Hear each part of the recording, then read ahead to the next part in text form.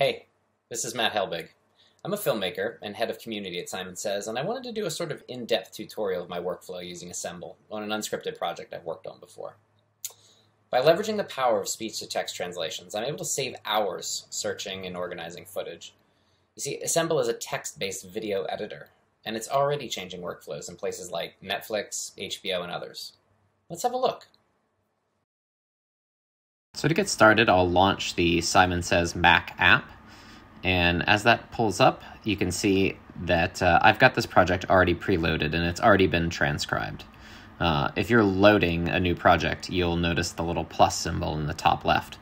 What you'd simply do is click that and it'll produce the drag and drop menu. And you simply take all of your clips that you want transcribed, load them into that box, and then click transcribe. Now, once your files are transcribed, you can head on over to simonsays.ai in your browser and log in using your credentials. And then from there, you'll click the Assemble Launch button, which will launch the Assemble editor in browser. So we'll get started by creating a new project. We're going to go ahead and name it. We'll call it Assemble Video Test. And then look through the bin, and you can see that there is the project that we imported earlier. In our case, it was already imported. Now, as it loads, you can start editing by simply highlighting the text you wish to include, and then clicking the Insert button to insert it into the timeline. So I'm going to go through here and make my assembly edit now.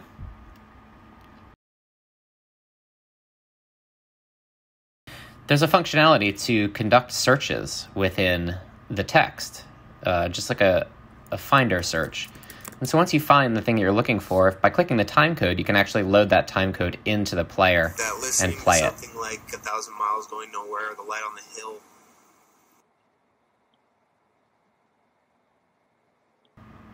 Another cool bit of functionality that Assemble allows for is the reordering of clips.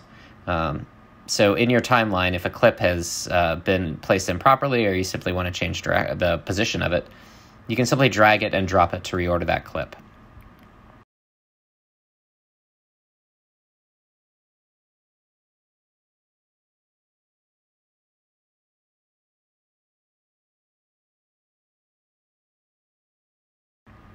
Finally, before export, we can assign a native resolution and frame rate for our project,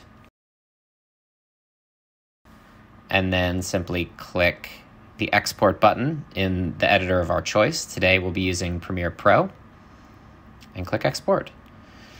Now what I've done is I've opened Premiere Pro, created a new project, and I'll start by just simply importing that XML.